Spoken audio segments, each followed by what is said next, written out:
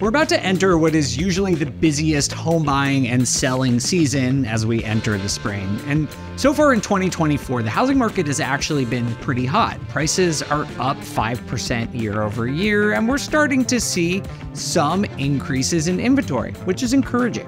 But as you all probably know, there are a lot of headwinds facing the housing market and the broader economy. And the question is, will this hot housing market continue, or will we start to see prices start to soften?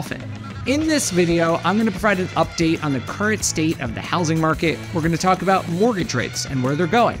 We'll talk about housing prices and inventory and what you as an investor or a prospective home buyer should be thinking about for the 2024 housing market.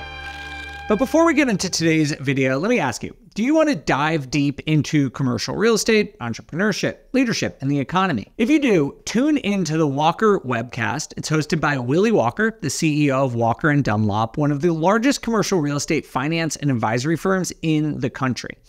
As one of the top 1.5% of podcasts globally and with over 10 million views, the Walker webcast brings together brilliant minds from broad and varied backgrounds. You can fire up the Walker webcast on your favorite podcast app, join live on Wednesdays, or catch the replay on demand. And it's more than just commercial real estate. You'll get insights for really your entire life. So subscribe now to the Walker webcast at walkerdunlop.com/pockets.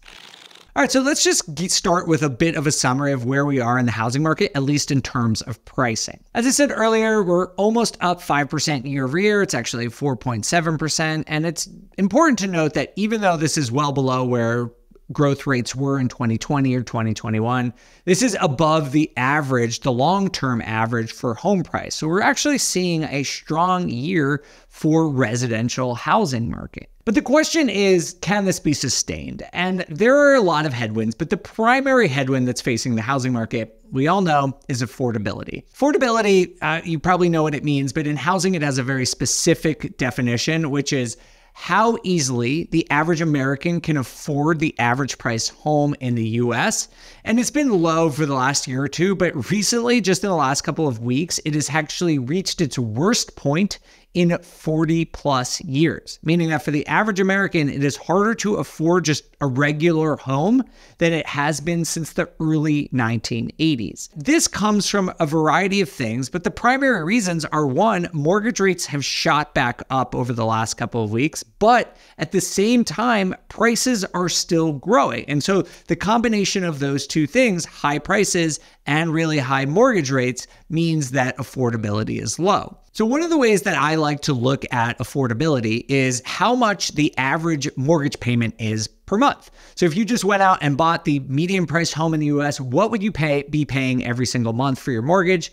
The answer is $2,775, and that is up 11% just from last year. And remember, rates were already high last year, so it's even higher than that, and it's way higher than what it was during the pandemic. Back in 2021, it was about $1,700, so it's almost $1,100 more than it was just 3 years ago. So obviously, you can extrapolate this out and see how this is going to pull demand out of the housing market because fewer and fewer people can afford it. And again, there are many ways to measure demand, but one way I like to look at it is Redfin actually produces something called the Redfin Homebuyer Index. And this measures a couple of different things, but they have this platform where people are going on and looking at homes and requesting tours, and they create this index of how much demand there is. And it's down 11% year over year, and at one of the lowest points it's been since the pandemic started. So the question is, will demand continue to decline and leave the market? And for that, we have to look at the future of mortgage rates.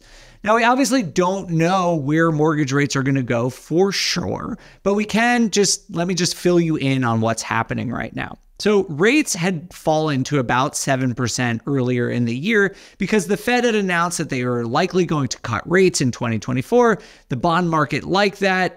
Bond yields went down, and that led to lower mortgage rates. Since then, that in just the last 2 months or so, there's been a lot of data that has come out that suggests that inflation is just still too high. We see that in the CPE, we see that in the PCE, and there's just all sorts of evidence. And this has led the market to believe that the Fed is less likely to cut rates, and it has sent bond yields soaring, and that has pulled mortgage rates up with them. Now, the Fed has signaled that they are still likely to cut interest rates this year, but that does not mean that mortgage rates are going to come down that much. As we talk about a lot on this channel, but let me remind you all, the Fed does not control mortgage rates. They influence bond yields, and bond yields influence mortgage rates. So they do sort of, in a way, influence mortgage rates, but it's not directly. It's sort of this secondary or even tertiary influence on mortgage rates. I personally believe that rates will start to come down a little bit, but we're still going to be in the mid sixes, maybe even the high sixes throughout the rest of this year. So when we're talking about demand, if rates do come down below that 7% mark, and I kind of think people just have this psychological aversion to anything over 7%. I think if it comes down maybe below 7% on an average, we will see a little bit of a tick up in demand, but nothing crazy. We're not going to all of a sudden start to see people rushing into the housing market. So that's sort of how I see demand right now. It's going to be relatively slow. It might pick up a little bit if mortgage rates get better. But obviously, if we want to forecast where prices are going to go through the rest of the year, we can't just look at the demand side. We also have to look at supply. In the housing market, when we talk about supply, there are a couple metrics, but the ones I'm going to show you today are active listings, which is a measurement of how many properties are for sale at any given time, and new listings, which is how many individual people decide to put a property up for sale.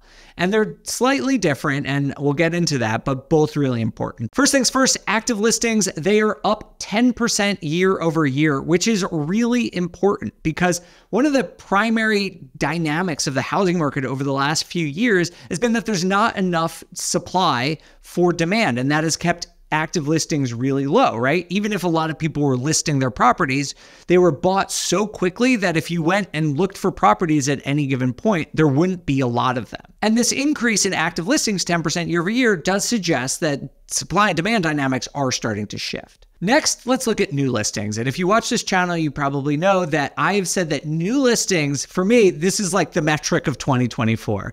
That is as nerdy as it gets to have a metric to watch. But for me, this is the one that I think is going to be most important in 2024 because we've seen for the last year or two that not a lot of people are listing their houses for sale. There's reasons like the lock-in effect. People are just been staying in their houses longer. That started even before the pandemic. There's all sorts of reasons for this, but for the market to fundamentally shift, I believe new listings have to go up. And that's exactly what we're seeing.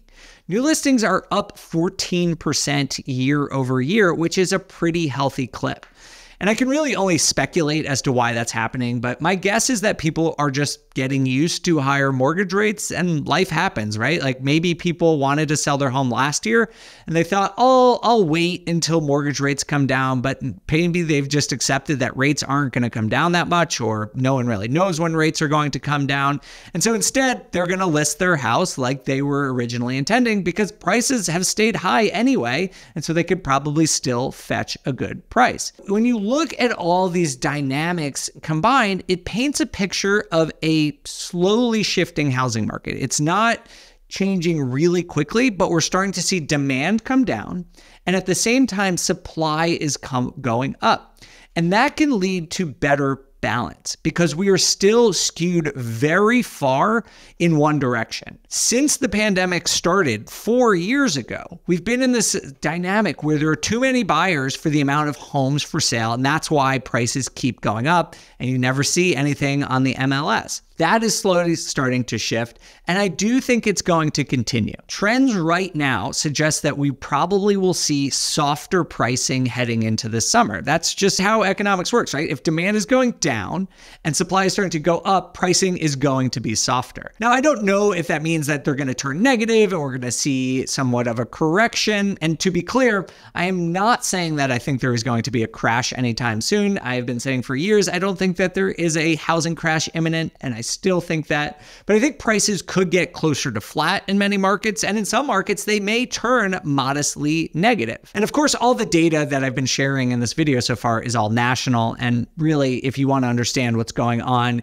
and make a decision about your own life, you need to look at how these trends and how these metrics are shaping up in your local market. You can do that on Redfin, or there's a lot of other websites that provide similar data to what I've shown you here for your local market. So go look at demand, go look at active listings, go look at new listings in your market to understand, is supply going up? Is it going down? Is demand going up? Is it going down? And that will help you make decisions about, one, whether you should be jumping into the market right now, and two, if you're gonna jump into the market, how aggressive you have to be on your offers or how willing a seller might be to negotiate. That's all I have for you guys today. Hopefully this update on the housing market is useful to you as we enter the busy season of 2024. Thank you all so much for watching. See you guys soon.